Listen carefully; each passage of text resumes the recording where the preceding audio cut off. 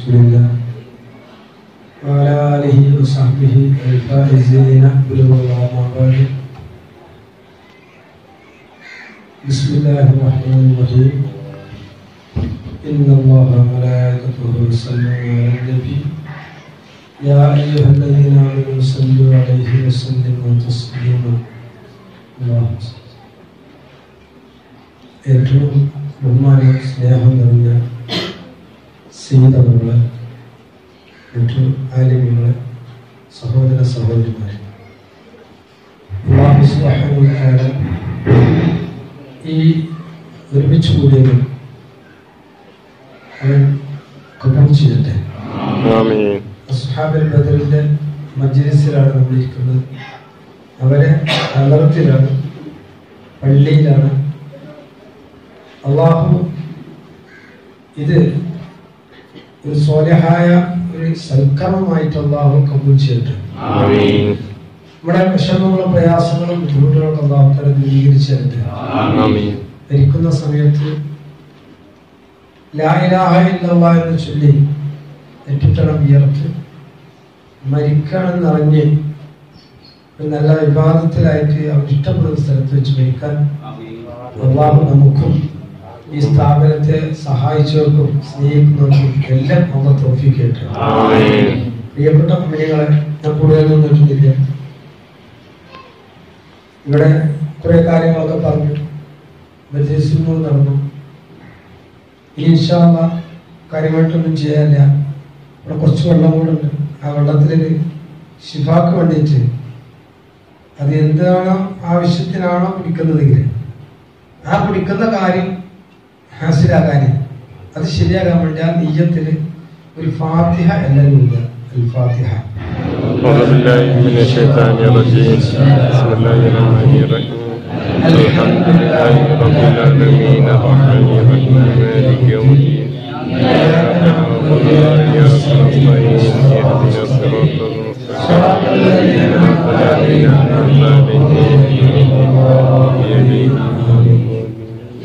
അള്ളാഹു കബൂൽ ചെയ്യട്ടെ. അള്ളാഹു ആ വെള്ളം അതേപോലെ തേനൊക്കെ എന്തുദ്ദേശിച്ചാണ് ഉപയോഗിക്കുന്നത് ആ ഉദ്ദേശിച്ച കാര്യങ്ങൾ അള്ളാഹു തആല നിറവേറ്റി പോകട്ടെ. ഇൻഷാ അല്ലാഹ് ഞങ്ങൾ പോരുമ്പോൾ ഇപ്പോൾ പറഞ്ഞ കാസർഗോഡ് പൂര നല്ല കാര്യങ്ങളൊക്കെ നേരത്തെ പറഞ്ഞു വന്നത്. ഞാൻ വൈകുന്നേരമാണെന്നുള്ളതിൻ്റെ നേരത്തെ ടൈം തോന്നുക. പിന്നെയാണ് ഉച്ചക്കാണെന്ന് വിളിച്ചു വന്നത്. പിന്നെ ഞാൻ പിന്നെ നല്ല രാത്രി തന്നെ പറഞ്ഞു. അപ്പോൾ നിങ്ങളോട് എല്ലാവരോടും അസ്സലാമു അലൈക്കും പറയാൻ പറഞ്ഞിട്ടുണ്ട്. പിന്നെ നമുക്ക് ഉയർച്ച കിട്ടാനും നമ്മുടെ കൽപ്പിന് സമാധാനം കിട്ടാനും ദിക്റുണ്ടായാൽ മതി. മനസ്സമാധാനം കിട്ടാൻ വേറൊന്നും വേണ്ട. എന്ത് വേണം?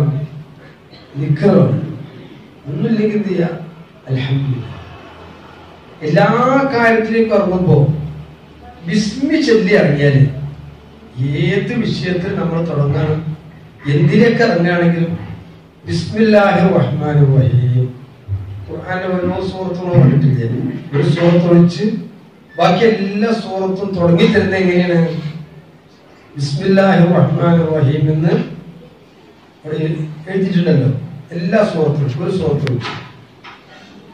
ഇതേപോലെ നമ്മളെല്ലാ കാര്യത്തിലും നമ്മൾ എന്ത് ചെയ്താലും ആ ചെയ്യുന്നതിനൊക്കെ ബിസ്മി ചൊല്ലിയാൽ അതിലൊക്കെ ബർക്കത്ത് ഉണ്ടാകും. ഒരാള് വിജയിച്ചു എന്നതിന് അടയാളാണ് അയാൾ ബിസ്മി ചൊല്ലാറുള്ളത്. അയാളുടെ സഹാദത്ത്, വിജയം അയാൾക്ക് കിട്ടിയതിന് അടയാളം എന്താണ്? എല്ലാത്തിനും അയാൾ ചെയ്യും, ബിസ്മി ചൊല്ലും. ഇതിൽ പ്രയാസമല്ലല്ലോ. പഴയ കാലത്ത് നമ്മളെ വീട്ടിലൊക്കെ ഉമ്മ അല്ലെങ്കിൽ ഉമ്മാനമ്മ സ്ത്രീകളൊക്കെ എന്ത് ചെയ്യുകയാണെങ്കിലും, അടുക്കളയിലായാലും പുറത്തായാലും എന്ത് ചെയ്യുകയാണെങ്കിലും ബിസ്മില്ല നമ്മൾ കെട്ടിയെന്നാണ്. നമ്മളെ വല്യന്മാരൊക്കെ പരി എടുക്കുകയാണെങ്കിലും വെള്ളം എടുക്കുകയാണെങ്കിലും അടുപ്പത്ത് കൊടുക്കുകയാണെങ്കിലും എന്ത് ചെയ്യുകയാണെങ്കിലും എന്ത് പറയും? ബിസ്മില്ല. ആ വീട്ടിൽ എന്തുണ്ടായിരുന്നു? ബർക്കത്തുണ്ടായിരുന്നു. ഇന്ന് നമ്മളെ വീട്ടിൽ എല്ലാവരും പറയുന്ന ഒരു വാക്ക് എന്താണ്? ബർക്കത്തില്ല. വീട്ടിലൊരു ബർക്കത്തില്ല. എന്ത് കൊണ്ടുവന്നാലും തികയുന്നില്ല. കുട്ടികൾക്കൊക്കെ രോഗമാണ്, വീട്ടിലൊക്കെ എന്തൊക്കെയോ ബുദ്ധിമുട്ടാണ്. എന്നിട്ട് എന്ത് ചെയ്യും? കുറെ പണിക്കരെയോ അല്ലെങ്കിൽ ആരെങ്കിലും ഒക്കെ കൊണ്ടുവന്നിട്ട് കുറെ കണക്ക് നോക്കും, അവരോരോന്ന് പറയും. പക്ഷെ വീട്ടിൽ ബർക്കത്തില്ല എന്നത് എല്ലാവർക്കും ഉറപ്പാണ്. എല്ലാരും പറയുന്നുണ്ട് എന്ത് കൊണ്ടുവന്നാലും അവിടെ കഴിയില്ല. കുട്ടികൾക്ക് എപ്പോഴും രോഗ. കാരണം എന്താ? ബർക്കത്തില്ല. എന്താ ബർക്കത്തില്ലാതിരിക്കാൻ കാരണം? ആ വീട്ടില് ദിക്റില്ല എന്നുള്ള ദിക്റുണ്ടല്ലോ, അത് അവിടെ നടക്കണില്ല. അവിടെ നടക്കുന്നത് മറ്റു പലതുമാണ്. വീട്ടിൽ കടക്കുമ്പോ ബിസ്മില്ലാഹിർ റഹ്മാനിർ റഹീം, വീട്ടിൽ കടക്കുമ്പോ എപ്പോ കടക്കുകയാണെങ്കിൽ ഒരു പ്രയാസമില്ലല്ലോ. വീട്ടിൽ എപ്പോഴും കയറുകയാണെങ്കിൽ ആ കയറുന്ന സമയത്ത് എന്ത് ചെയ്യുക? ഉറക്കെ പറഞ്ഞാലും വേണ്ടില്ല, പതുക്കെ പറഞ്ഞാലും വേണ്ടില്ല. കേൾക്കുന്നവൻ ആരാണ്? അള്ളാഹു ഉണ്ടല്ലോ. അപ്പൊ കേട്ടാ പിന്നെ എന്ത് ചെയ്യും? നമ്മുടെ കുട്ടികളും ചൊല്ലും. അതിനുവേണ്ടി എന്ത് ചെയ്യുകയാണെങ്കിൽ ചെല്ലാം. ഞാൻ എൻ്റെ ഒപ്പം ചെല്ലുന്നാണ്ടാല് ഞാൻ എന്ത് ചെയ്യും? ചെല്ലും. ആ ബിസ്മില്ലാഹിർ റഹ്മാനിർ റഹീം എന്ന് കയറിയാല് പിന്നെ ആ വീട്ടിലൊരു ബുദ്ധിമുട്ടും പ്രയാസം, ഒരു ശൈത്താന്റെ വിളയാട്ടും അല്ലെങ്കിൽ വേറെ ബുദ്ധിമുട്ടോ ആ വീട്ടിലുണ്ടാവും. ശൈത്താന്റെ ബുദ്ധിമുട്ടുണ്ടാവില്ല. കാരണം എന്താണ്? അയാള് ബിസ്മി ചൊല്ലി കയറിയിട്ടു.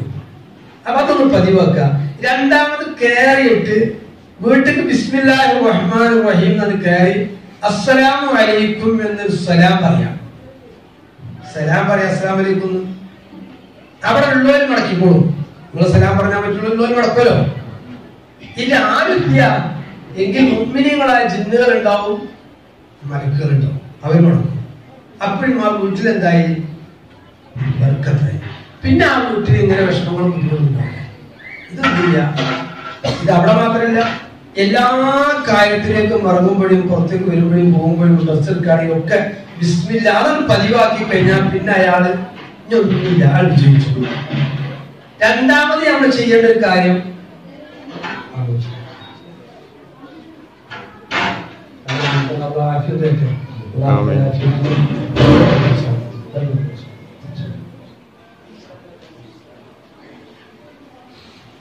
രണ്ടാമത് ചെയ്യേണ്ട ഒരു കാര്യമാണ് അൽഹംദുലില്ലാഹ് എന്നുള്ളത്. ആരെന്ത് എപ്പോ ചോദിച്ചാലും എന്ത് മറുപടി അറിയണം? അൽഹംദുലില്ലാഹ്. ഒരു കച്ചവടക്കാരനാണെങ്കിൽ കച്ചവടം എങ്ങനെയുണ്ടെന്ന് ചോദിച്ചാല് നമ്മൾ എന്ത് പറയും?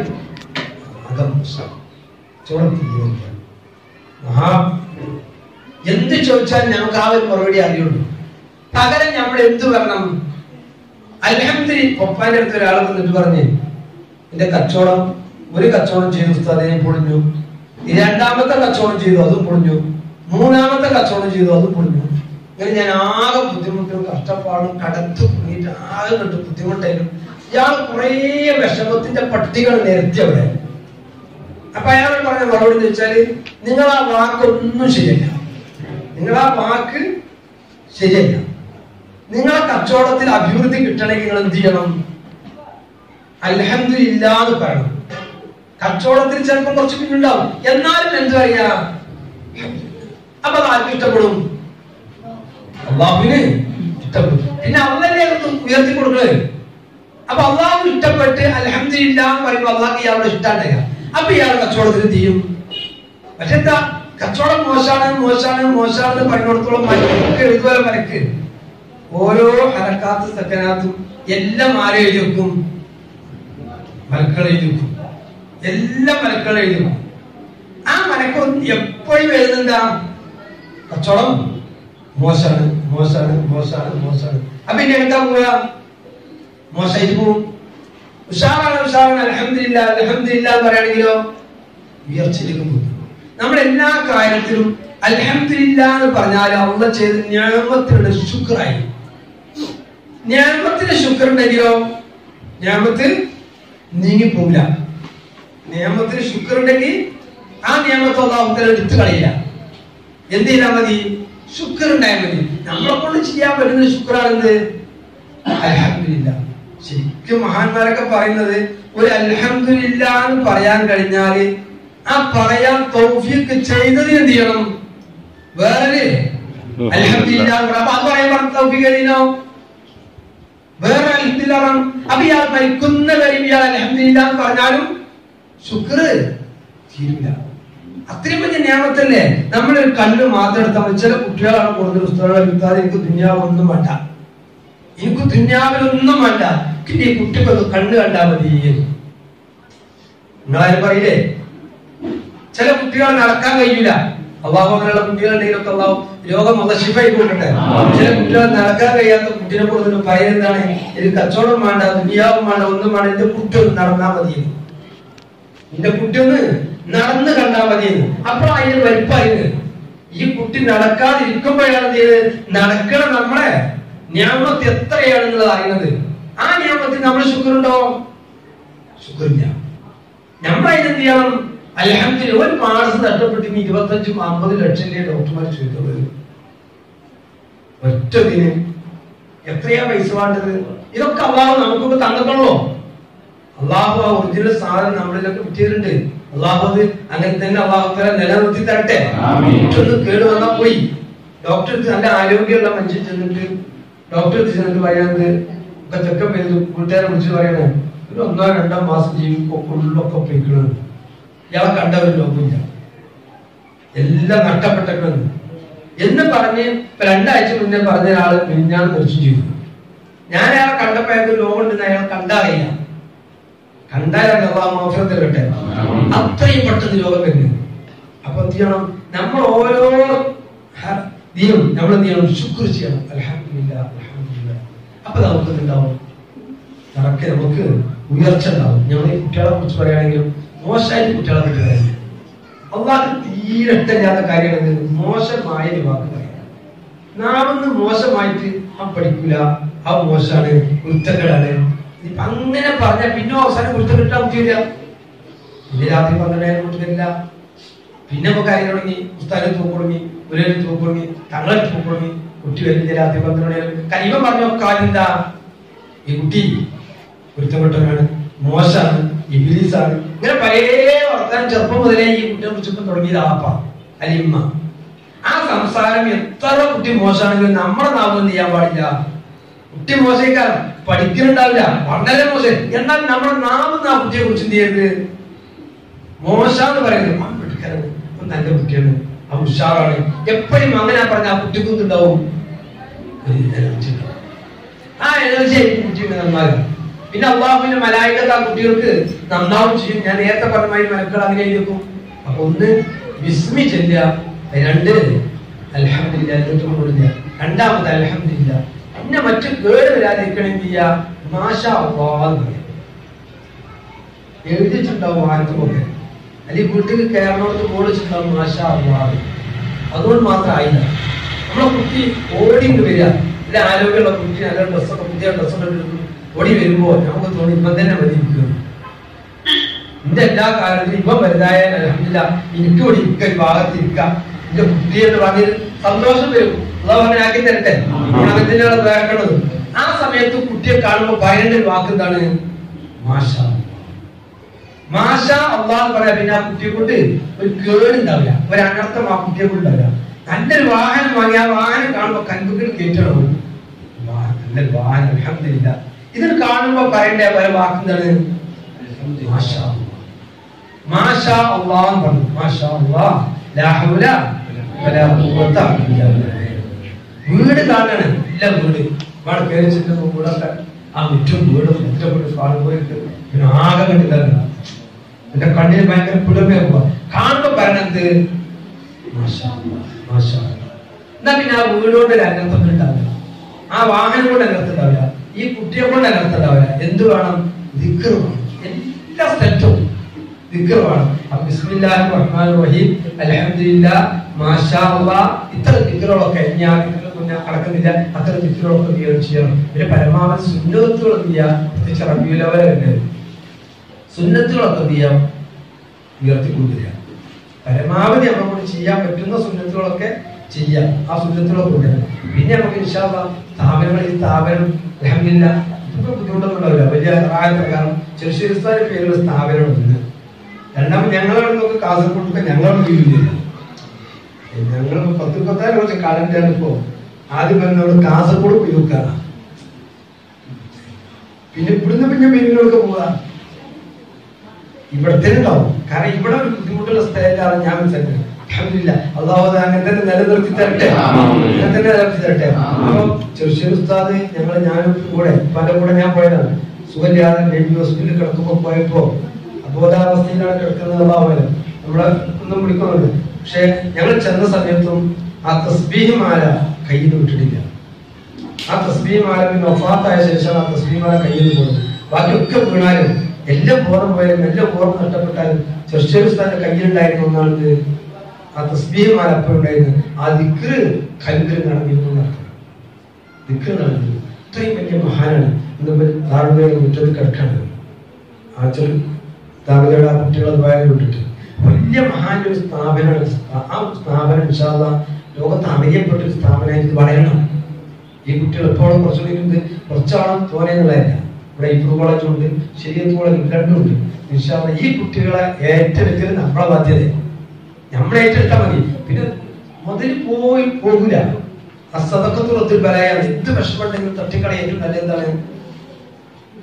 സദഖയാണ്. സദഖ കൊടുക്കുന്നിടത്തോളം കൂടും. പേടിച്ചെടുത്താലോ ഒന്നും ഉണ്ടാവില്ല. അത് പറയുമ്പോ എപ്പോഴും നീയ ഈ കുട്ടികളെ ഓർത്തിട്ട് എന്ത് ബുദ്ധിമുട്ട് വന്നാലും എന്ത് വിഷമം വന്നാലും ആ കുട്ടികൾ ആർക്കാണ് അസുഖം അല്ലെങ്കിൽ വിഷമം ഉണ്ടെങ്കിൽ ആ പൈസ ഒഴിഞ്ഞിട്ട് ഈ കുട്ടിയെ കൊടുക്കാൻ നേർച്ച കഴിച്ചാൽ മതി. ഞങ്ങളെ വീട്ടിലൊക്കെ എന്തെങ്കിലും ഒരു ബുദ്ധിമുട്ടുണ്ടാകുകയാണെങ്കിൽ അപ്പൊ പറയുന്നത് വെച്ചാൽ ഡോക്ടർ കൊണ്ടുപോയി ആദ്യം പറയാം ഞങ്ങൾ തൊട്ടടുത്തൊരു ദർസുണ്ട്. ഞങ്ങളെ വീട്ടിന്റെ ബാക്കിൽ തന്നെ ദർസ് 10 കുട്ടികളുണ്ട്. ആ ദർസിലെ കുട്ടികൾക്ക് എന്തെങ്കിലും കൊടുക്കാനാ പറയാം. ദർസിലെ കുട്ടികൾക്ക് പെന്റെ കുട്ടി 2 വയസ്സുള്ള കുട്ടി ജനലിന്റെ മുകളിൽ ഈ സിമെന്റിന്റെ മുകളിൽ വീണപ്പോ ഈ കുട്ടിന്റെ കഴുത്ത് അങ്ങനെ കുഴഞ്ഞു പോയി. ഞാനെടുത്തപ്പോ കുട്ടി എന്ത് ചെയ്തു? കുട്ടി ഛർദ്ദിച്ചു. ഉപ്പയാണെങ്കിൽ അവിടെ കിടക്കുക. ഉപ്പാനെ വിളിക്കാനും മടി. ഉപ്പാനോട് പറയാതെ ആശുപത്രിയിൽ കൊണ്ടാലും ബുദ്ധിമുട്ട്. ഉപ്പാനെ വിളിച്ചു കൊടുത്താൽ അതും മടി. രണ്ടാലും കുട്ടി അവിടെ കുറച്ചുനാൾ കിടത്തി. അപ്പൊ കുട്ടി ഈ ആകെ കഴുത്തൊക്കെ തളർന്നു. കുറച്ച് കഴിഞ്ഞ് ഇപ്പൊ എണീറ്റപ്പോഴും കുട്ടി ഉറങ്ങി. പിന്നെ കുട്ടി എടുത്തപ്പോ വീണ്ടും കുട്ടി ഛർദ്ദിക്കുക. അങ്ങനെ എന്ത് ചെയ്തു? പലതുകൊണ്ട് ഇപ്പൊ ഒന്ന് തലവിറ്റ് ഇപ്പൊ ആദ്യം പറഞ്ഞത് ഈ പള്ളിയിലെ ദർസിലെ കുട്ടികൾക്ക് എന്തെങ്കിലും കൊടുക്കാൻ ആദ്യം പറഞ്ഞത് ദർസിലെ കുട്ടികൾക്ക് എന്തെങ്കിലും നേർച്ചേർന്ന് അല്ലെങ്കിൽ അവിടെ എടുത്തു വെച്ചിട്ട് അത് വന്നിട്ട് കുട്ടി കൊടുക്കുക. കുട്ടിനെ ആശുപത്രിയിൽ കുട്ടി കൂടിയാണ്. കുട്ടിനെ ഹോസ്പിറ്റലിൽ കൊണ്ടുപോകാൻ പറ്റും. വളാഞ്ചേരി ഞങ്ങൾ തൊട്ടടുത്ത് വളാഞ്ചേരി ഞങ്ങളുടെ കൊണ്ട് ഹോസ്പിറ്റലിൽ കൊണ്ടുവന്നേ പറഞ്ഞ് നമുക്കൊന്നും ചെയ്യാൻ കഴിയില്ല. ഞങ്ങൾ ഇവരെ പെരിന്തൽമണ്ണ കൊണ്ടുപോകുന്നത്. കാരണം ഇങ്ങനെ ഛർദ്ദിച്ചതും കുഴഞ്ഞു പോയിട്ടുണ്ടോ. ഞാനിത് ഒരു ധർമ്മം ചെയ്തതിന് ഗുണം പറയും. അങ്ങനെ ചെയ്തു. ഞാൻ പെരിന്തൽമണ്ണ കൊണ്ടുപോയി. പെരിന്തൽമണ്ണ എത്തി ഡോക്ടർ ഉടനെ സ്കാൻ ചെയ്യണമെന്നത്. കുട്ടി ഉറങ്ങണില്ല. കുട്ടി നേരത്തെ കൂടെ ഉറങ്ങിയതല്ലേ. ഉറങ്ങാൻ വരുന്ന കുട്ടി ഉറക്കി സ്കാൻ ചെയ്തിട്ട് റിസൾട്ട് വന്നപ്പോൾ അയാൾ പറഞ്ഞത് കുട്ടിക്കൊന്നുമില്ല. കുട്ടിക്കൊരു കുഴപ്പമില്ല, ഒരു ബുദ്ധിമുട്ടില്ല, ഒരു ഗുളിക നല്ല കഴുത്ത് ഇങ്ങനെ അങ്ങോട്ടും ഇങ്ങോട്ടും പോയത് അത് ശരിയാകാനുള്ള ഗുളിക തരാൻ ഒന്നും വേണ്ടാണ്. ഞാൻ ഇന്നും വിശ്വസിക്കുന്നത് അത് അന്നും ഇല്ലാന്ന് പറയാൻ കാരണം ഈ ഒറ്റ ധർമ്മമാണ്. ആ ഒറ്റ ധർമ്മ. ആ ധർമ്മം ചെയ്യാതെ നമ്മൾ പോയിക്കാണെങ്കിൽ ചിലപ്പോൾ 10,000, 20,000, 25,000 ഇങ്ങനെ ബില്ല് വേറെ വരും. ഇത് കാരണം ഈ ഷാഫി ആരാണ്? അല്ലാഹു അല്ലേ? ഒരാൾക്ക് രോഗം വേണമെന്നും വേണ്ടാന്നും അതിന് മരുന്ന് എന്താണെന്നും തീരുമാനിക്കുന്ന ഒരേ ഒരാള് അത് അല്ലാഹുവാണ്. ആ വിശ്വാസം നമുക്കുണ്ടല്ലോ. അങ്ങനെ ആവുമ്പോൾ നമ്മൾ എന്ത് ചെയ്ത് ഞാൻ ഇവിടേക്ക് പൈസ കൊടുക്കാൻ വേണ്ടി പറഞ്ഞല്ല. നിങ്ങളൊക്കെ ചെറുപ്പത്തിലോ അങ്ങനെ കാലം വലിയമാരി എടുക്കുക. നേരെ ഡോക്ടർക്ക് കൂടില്ല.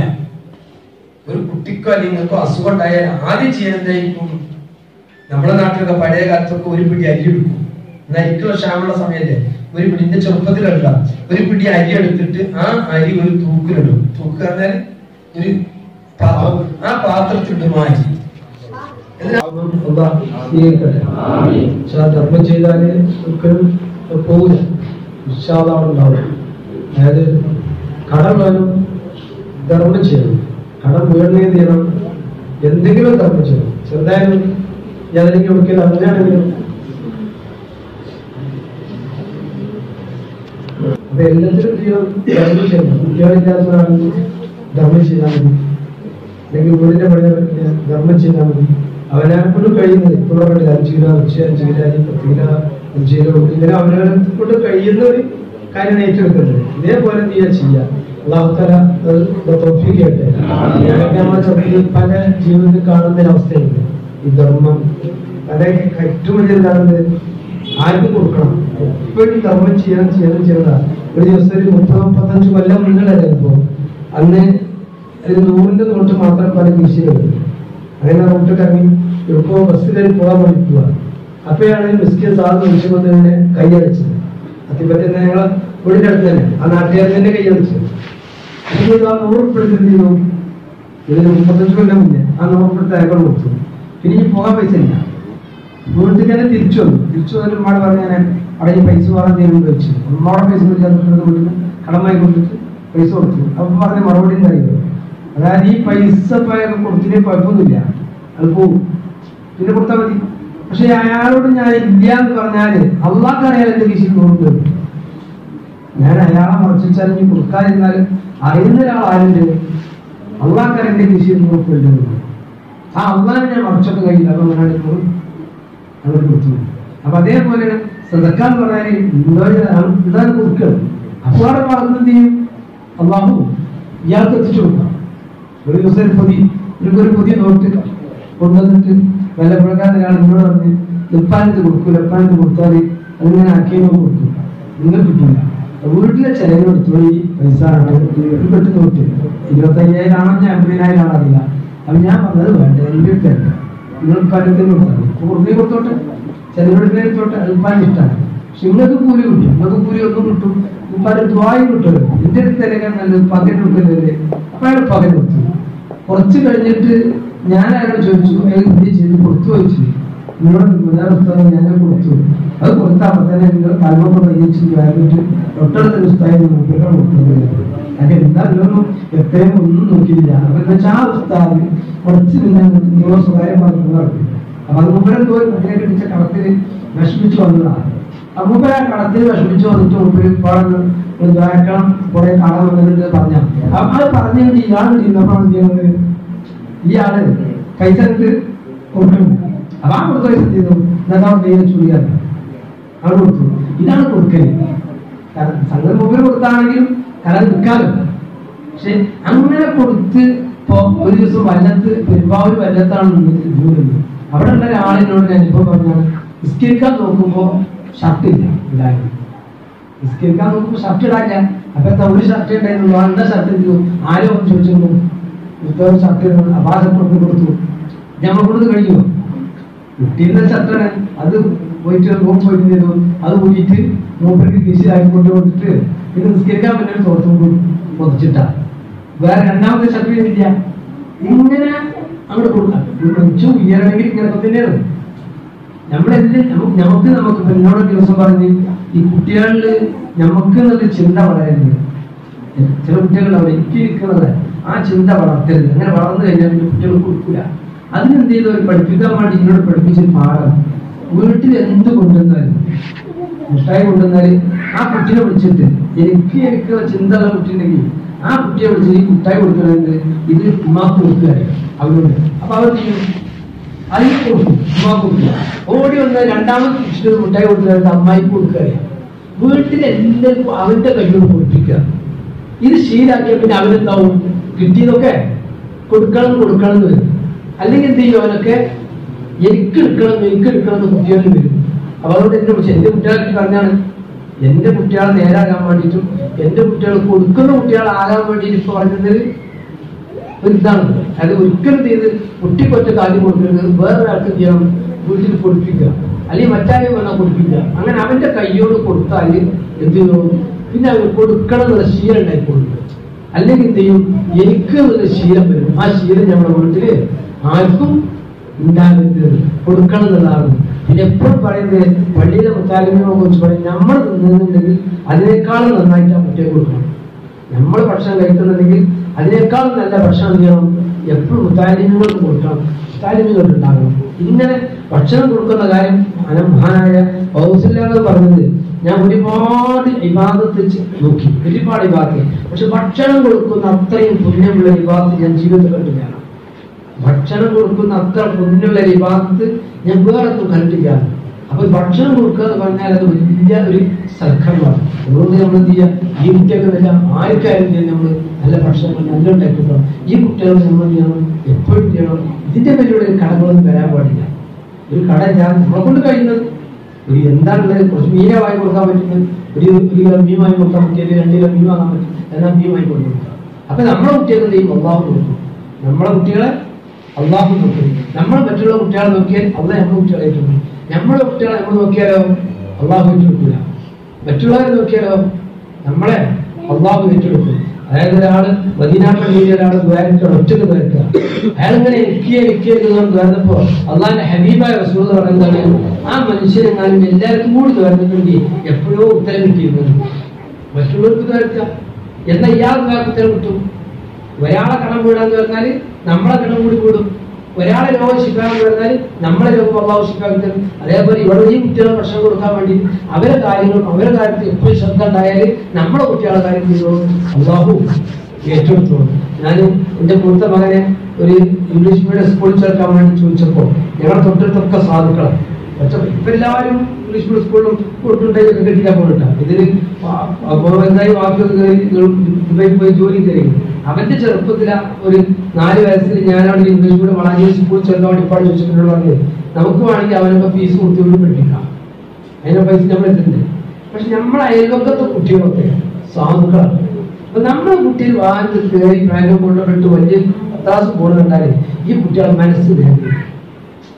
ഞങ്ങൾക്കും പൈസ ഇല്ലായിട്ടാണല്ലോ ഞങ്ങൾക്കും ഇങ്ങനത്തെ വിദ്യാഭ്യാസം കിട്ടാത്തത് തോന്നിയാൽ ആ കുട്ടികളെ മനസ്സ് വേദനിച്ചാൽ നമ്മളെ കുട്ടികളെ ബാധിക്കുന്നില്ല. അതുകൊണ്ട് ആ കുട്ടികളെ എങ്ങനെയോ പോകുന്നത് അതേമാതിരി നമ്മളെ കുട്ടിക്ക് പോട്ടെ, അതേമാതിരി പഠിക്കട്ടെ. അപ്പൊ നമ്മളെ കുട്ടി ആലോചിക്കോളൂ, അള്ളാഹു നോക്കിക്കോളൂ. മറ്റുള്ളവരെ കുട്ടികളെ നോക്കുമ്പോൾ നമ്മളെ കുട്ടികളെ ആര് നോക്കുന്നു, അള്ളാഹു ഏറ്റെടുത്തു. അള്ളാഹു ഏറ്റെടുക്കട്ടെ. അള്ളാഹു നമ്മുടെ കുട്ടികളെ അതേപോലെ ഈ കുട്ടികളെ ഒക്കെ അള്ളാഹു തല അള്ളാഹ് ഏറ്റെടുക്കട്ടെ. സ്ഥാപനം അള്ളാഹു തല ഇസ്സത്തിലേക്ക് അള്ളാഹു തല എന്നും ഉയർത്തിത്തരട്ടെ. മഹാന്മാരെ വർക്കത്തുണ്ട്, മഹാന്മാരുടെ ജഹബർക്കത്തുണ്ട്. അള്ളാഹു തല ഈ സ്ഥാപനത്തെ അള്ളാഹു തല എന്നും അഭിവൃദ്ധിയിലേക്ക് അള്ളാഹു തല ഉയർത്തിത്തരട്ടെ. നിസ്കരിക്കേണ്ട സമയം പ്രത്യേകിച്ച് അസംസ്കാരം നിസ്കരിക്കണം.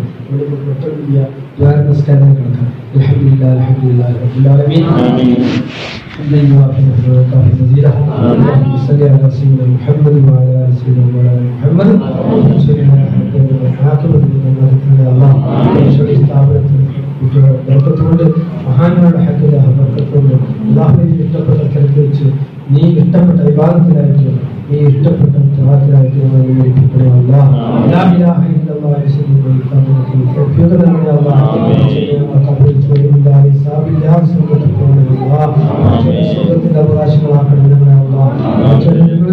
മരണപ്പെട്ടു പോയ ഒരുപാട് ഒരുപാട് ആളുകളുണ്ട്. രചനയെ അവരുടെ കബറിൽ സ്വർഗ്ഗപ്രദമാക്കണമല്ല, രചനയെ സ്വർഗ്ഗപ്രദമാക്കണമേ. ഈ സ്ഥാപനത്തെ സഹായിച്ചവരെയും മണ്ണിലുണ്ടാവും രചനയുടെ കബറിൽ സ്വർഗ്ഗപ്രദമാക്കണമേ. രചനയെ സ്ഥാപനത്തെ സഹായിച്ചുള്ള മാതാപിതാക്കളുമായി ബന്ധപ്പെട്ട വേറെ കുടുംബക്കാരുടെ കബറിലുണ്ട്, അവരെ കബറിൽ സ്വർഗ്ഗപ്രദമാക്കണമല്ല. രചനയെ ഞങ്ങൾ സഹായിച്ചില്ല. പ്രത്യേകിച്ച് നിർത്തുന്ന സമയത്ത് അശ്രഫ് ഞങ്ങളുടെ ആളെ വീട്ടിലാണെന്ന് കടന്നതാണ് ഞാൻ ഉണ്ടായിട്ടില്ല. അള്ളാഹു ആ കുടുംബത്തിൽ അള്ളാഹു പൈസ കൊടുക്കട്ടെ. ഭക്ഷണവും എല്ലാ സൗകര്യവും ചെയ്തത് അവരെ ബന്ധപ്പെട്ട് വേറെ ആളുകളുണ്ടെങ്കിൽ അതൊക്കെ അള്ളാഹു കച്ചവടം തുടങ്ങാൻ പോകുന്നില്ല. കച്ചവടത്തിലുള്ള അവസരം വർക്കത്തിയട്ടെ. കൂട്ടുകാരുടെ കച്ചവടം കച്ചവടത്തിലുള്ള അവസരം വർക്കത്തിയട്ടെ. അവരെ വിൽക്കുന്നവരുടെ കച്ചവടങ്ങളുടെ കച്ചവടത്തിലുള്ള അവസരം വർക്കത്തിയട്ടെ. ജോലിയുള്ള അവസരം വർക്കത്തിയട്ടെ. വർക്കത്തിയട്ടെ. രോഗിയുടെ രോഗം നമ്മൾ ശിപ്പെടുക്കട്ടെ.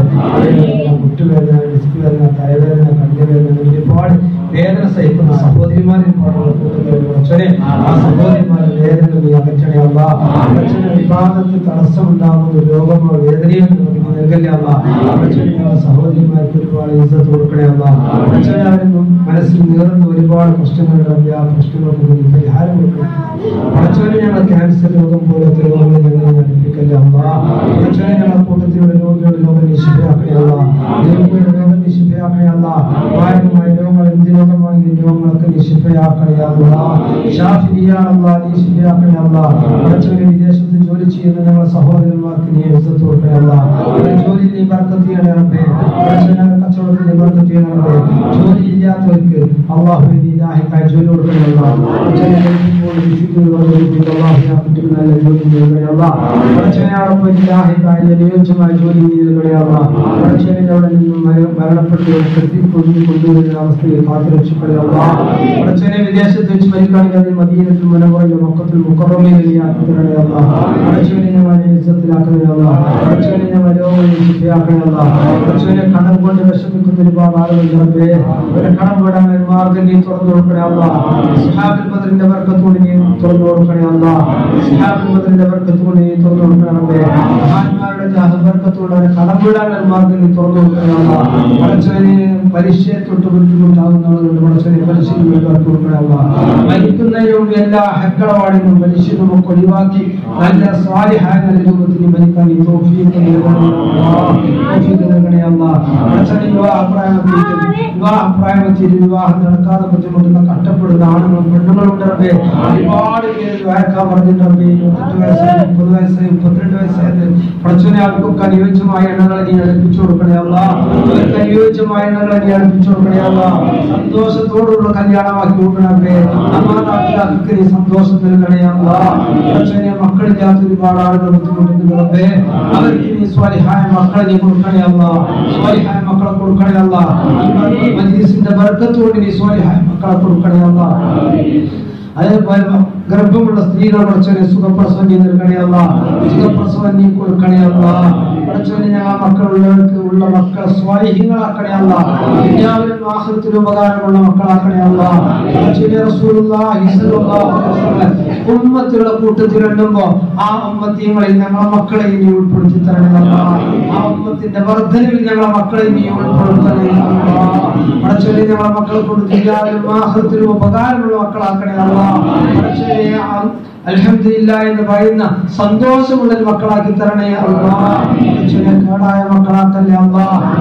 ഞങ്ങളുടെ മക്കളൊക്കെ പരീക്ഷകൾ പോകുന്നതിനോടൊക്കെ പരീക്ഷകൾ ഉന്നത വിജയം കൊടുക്കണേ അല്ലാഹ്. നല്ല വിജയം കൊടുക്കണേ അല്ലാഹ്. ഞങ്ങളുടെ മക്കളെ പഠനത്തിലൊക്കെ നല്ല പുരോഗതി കൊടുക്കണേ അല്ലാഹ്. മക്കളെ ഹിഫ്ദ് കൊടുക്കണേ അല്ലാഹ്. തറക്കി കൊടുക്കണേ അല്ലാഹ്. സ്ഥാപനത്തിൽ പഠിക്കുന്ന കുട്ടികൾക്ക് നീ നല്ല ഹിഫ്ദ് കൊടുക്കണേ അല്ലാഹ്. അവർക്ക് നല്ല ബുദ്ധിശക്തി കൊടുക്കണേ അല്ലാഹ്.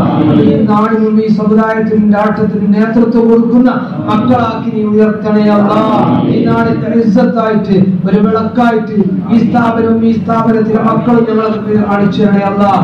ഈ മക്കൾ കാരണം ഞങ്ങളെ നാളെ സ്വർഗ്ഗത്തിലേക്ക് കൊണ്ടുപോകണേ അല്ലാഹ്. ഈ മക്കൾ കൈപിടിച്ചു കൊണ്ടുപോകുന്ന കൂട്ടത്തിൽ ഞങ്ങളെയും കൊടുത്തണേ അല്ലാഹ്. അവരുടെ തൗഫീഖ് നീ നൽകണേ അല്ലാഹ്.